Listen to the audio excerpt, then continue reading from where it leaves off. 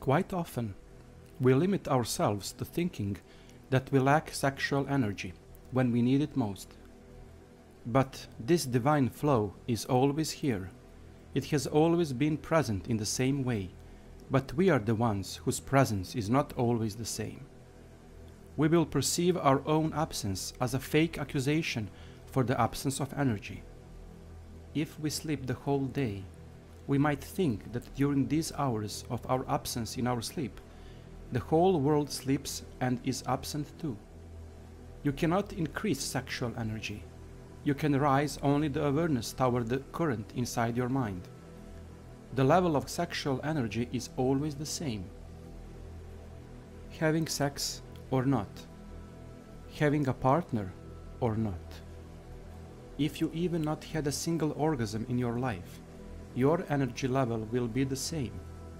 It is up to you to find a way to channel it. People can make love with hundreds of godly tantric partners every day and still have nothing. On the other hand, you can masturbate and make love in your mind with your own God. Try now and find what that God is. Is he a male? A female? Young, old, sweet, angry, childish, wise? What does he or she look like? Eyes, hair. Is God an animal maybe? Maybe a sound? He is maybe color or not a being at all. Which color? Orange? Or maybe blue? Go and search each day, adding one new thing which is a part of your God. You will build yourself an ideal lover, an ideal personal God which you will have all the monopoly on, and which will have all the monopoly upon you. Then, when you have constructed him, when you have made this sacred, sensual anatomy of your God, start playing with him. Explore. Search. Go fuck with some ugly woman or a guy. Go fuck with some man or woman from your childhood. Go to a completely different town and fuck some very old man or woman. Go have a threesome. Buy a teddy bear and ride him a whole day if you dare. Play with Lego and your genitalia.